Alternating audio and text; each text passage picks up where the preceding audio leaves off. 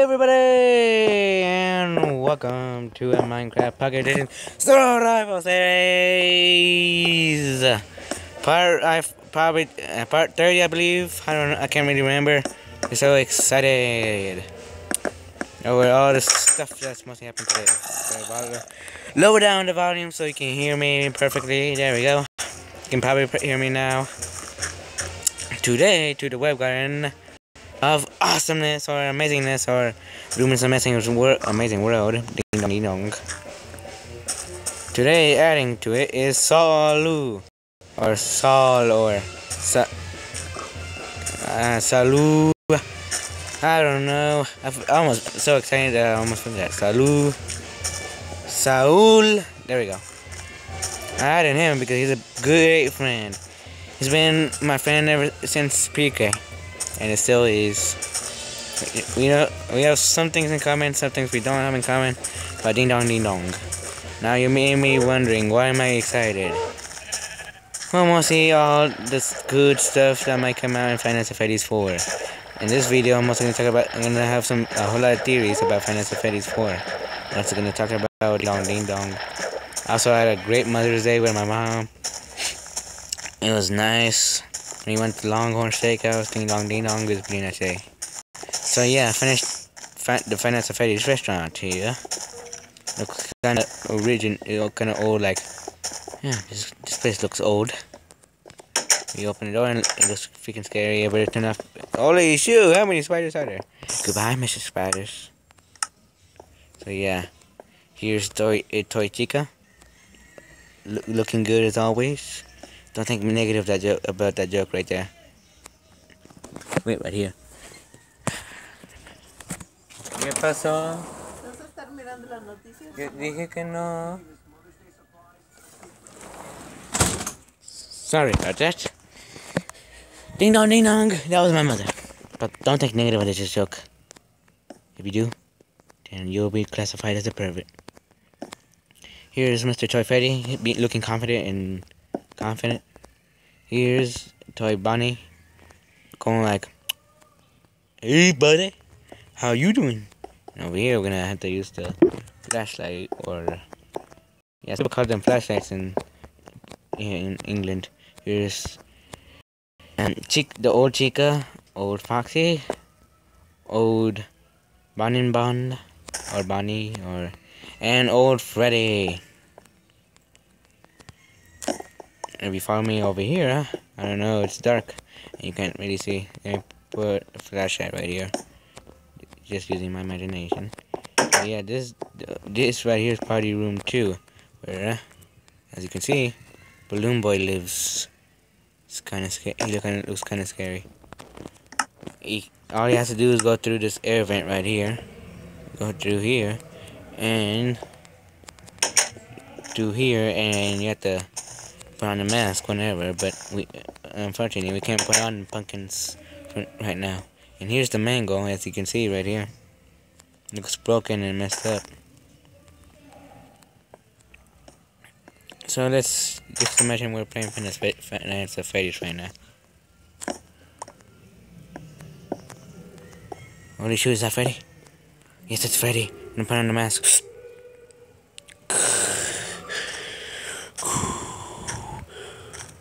Is he gone?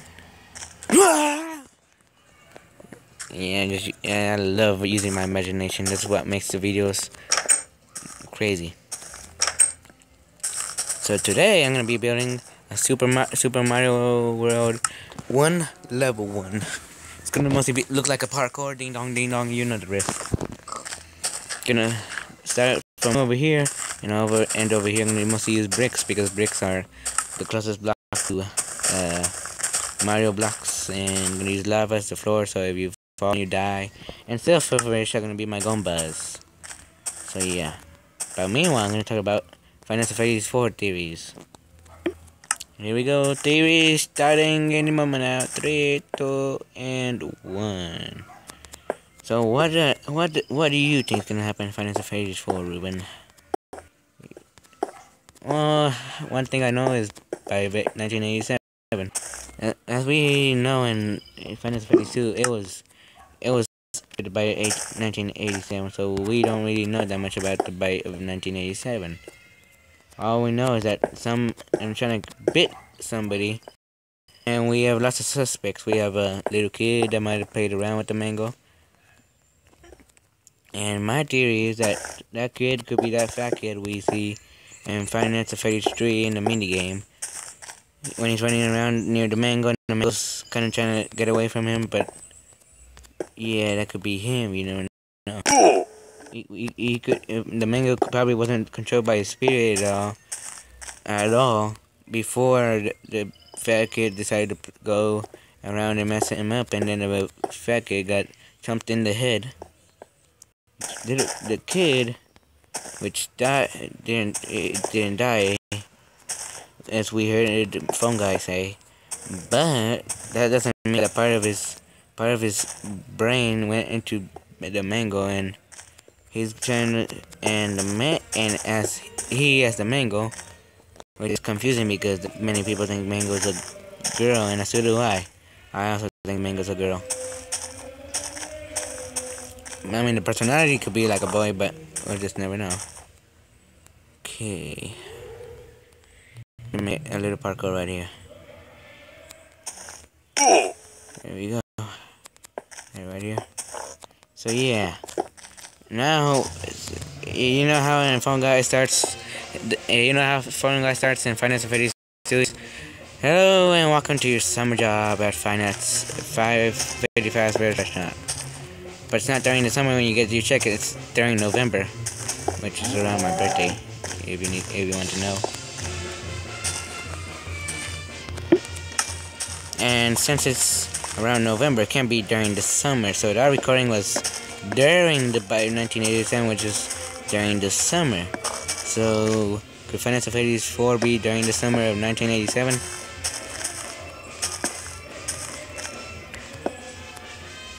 It could be. You just never know. And now, the only mystery, and you never know, maybe Scott Cawthon might make Five Nights at Freddy's 5 and make another mystery, like, during Five Nights at Freddy's, like, 4, like, I don't know, what really happened to Phone Guy? Did he actually die? Oh, you know what's a good question? What caused Phone Guy to want to kill those kids? Maybe he had something happened to him during finance before. Maybe finance Freddy's while maybe during the very first restaurant something happened to him, which caused him to go all loco. I mean, there has to be a reason why he killed the kid. There we go. Now to make the parkour a little more harder than it is already. There we go.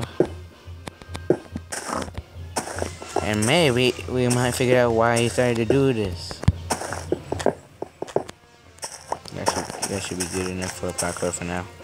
We just have to finish this right here. So yeah, that's a mystery. We still don't know why he did it, or the better question is who caused him to do it? That's a better question to ask. And also, who caused the bite in 1887, which is a mystery we're gonna figure out. And next installment of the Freddy's, and that's gonna be in Five Nights at Freddy's 4. Ding dong, ding dong. How do we know? Number 1. The number 87 reappearing on the screen of at the cartoonsgames.com, blah blah blah. So 87, 87, 87, 87. That's a dead giveaway. That's gonna have to deal with something of the bite of 1987. And also another reason is actually there's no other reason. So yeah, have your holy snap, it's burning! Holy snap! Okay, it's better than that. We don't have fences at all. I wish there was a way to turn off. Holy snaps. Oh, whatever, I don't really. Holy shoot, are they really gonna burn? Okay, they're really burning. Okay, just leave them to burn, I don't really need them. to begin with. Yeah, I could go in creative mode. Put in the lava. Yeah, I'm gonna go in creative mode. Put in the lava. It's not what. Let's make a test right now. There's a crafting table around here. Yes, there is.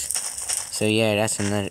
That's the only hint that we know that by 1987 is gonna be Final Fantasy 4, and the whole teaser images are saying, was it me? Did I do it?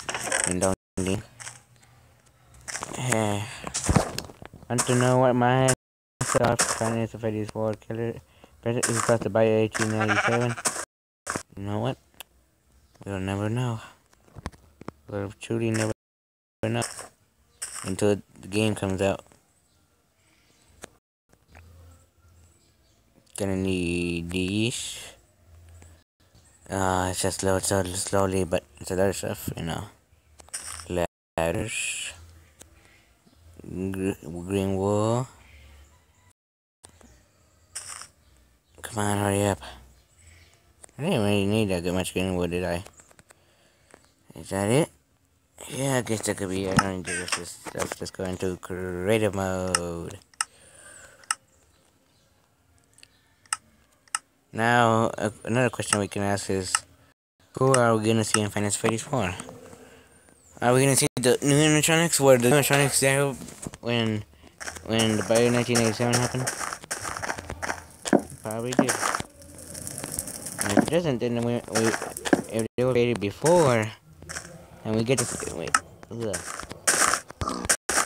maybe before the Bio, maybe the prop guy who killed the kids, wait. Since the puppet put the kids into the suits, and how come he probably the puppet probably didn't put the suit into Mango, and then that when whoever got bit from the Mango, which I really do think is the person who caused the bite of 1987, and he goes messing with the Mango, and once he messes with the Mango, he gets killed by the bite of 1987. That's what I. So that would mean that the kids' souls wouldn't be in the new Nintendo we working at right now, unless my theory, then not the suits wouldn't be working unless the Mango gets bites the kid during the game. And be the superior CP ding dong. Shot, jump. Oh, that should be scary. And we can't put in fences, then let's put others. Do we even have iron bars in Pocket Edition yet? Nope. Here we are. I was looking all over for you. And so yeah, I'm trying to get up a good rate for the Fire of 1987, which might be in Final Fantasy 4. But here's another question: why is Cartoon putting in teaser images right now? So early in the, it's gonna be half a year by the time the game comes out, or maybe he's signaling that the movie might come out. What if Final Fantasy 4 is not even a game? Maybe it's just a movie. That would be tricky and smart and secretive. Scott got a gift from God, and that gift was the talent to make very mysterious good games. Here we go. Get some bricks right here. So it could be the movie they're talking about Final Fantasy 4, but you just never know until the game actually comes out. I might not finish this before the video ends because I've been talking about Final Fantasy a whole lot and some progress done, but not that much. I got the first part of the first vote then.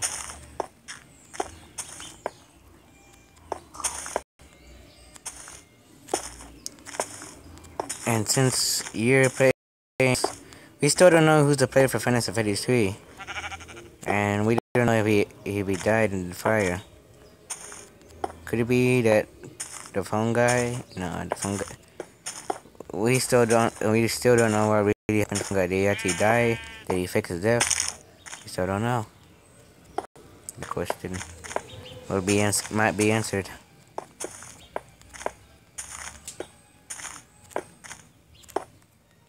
Since all phone guy's recordings are not up to date, doesn't mean that when he died, couldn't that mean that he died during Final Fantasy 1, but a whole lot time before, probably in the very first restaurant? Well, not the very first, like before the first.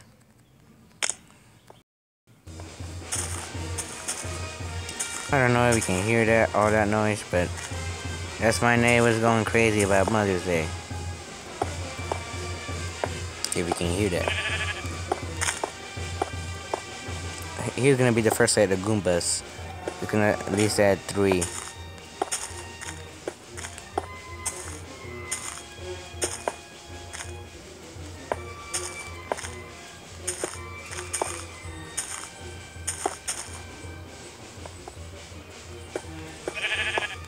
I'm gonna make the very first, what you might call it. Let's put it, there we go, I had it right there. So you can just decide how to do jump, and get into this death trap, we need the lever right now. And put some silverfish right here. Hey, chill. They can jump over this. Dang, there's gonna be a problem then. If they can jump over this, dang. Let's replace it with fences because there's no lava around here. Yeah, you should. Okay, Mr. Silverfish. I guess I have to do this the hard way. Stay. Stay. Oh, dang. Sayonara, Mr. Silverfish. There we go. Whenever you're building, always make sure to draft, because you never, maybe you're not okay with your final build. You might want to fix it. And another reason I'm super happy is that the reason is that there's only 2 more weeks of school left. Next week is going to be on Monday tomorrow. It's going to be award day for me, so I'm not going to get an award, which makes me pretty happy. There we go. There's no way in and no way out. Unless you're Super Mario and you figure out a way. Hehe, sneak away. There we go. Put it here, here, and here. Hey, don't dare escape. Yeah, you can't escape. Now let's get the green blocks right here. Is this one?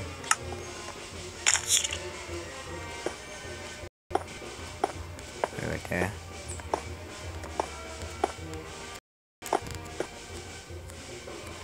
He is good.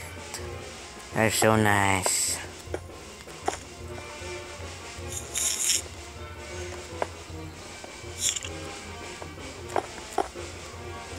I might not do a PC video tomorrow because my mom has family business. I've been going through a whole lot of family business. But don't worry, I will do the one on Friday. Always gonna do the one on Friday.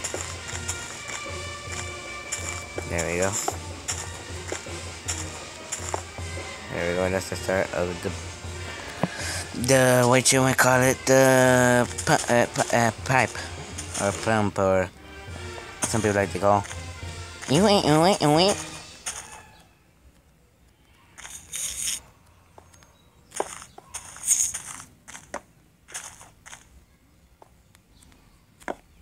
jump, and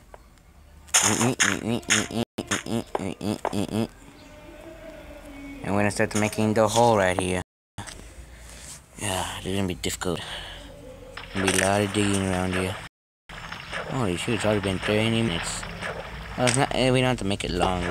We could shoot right here. It'll be a short corridor. And around here could be a chest with a wooden sword which can help you fight the, you know, mobs. Let me get my chest right here. And put it right there. E. And some food. I need some food. And we can go right here and then go E. How far is it? It's pretty far. And we can put,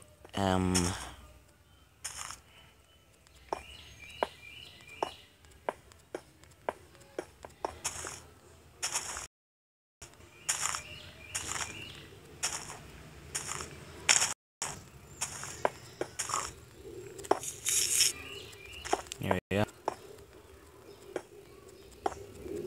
There we go.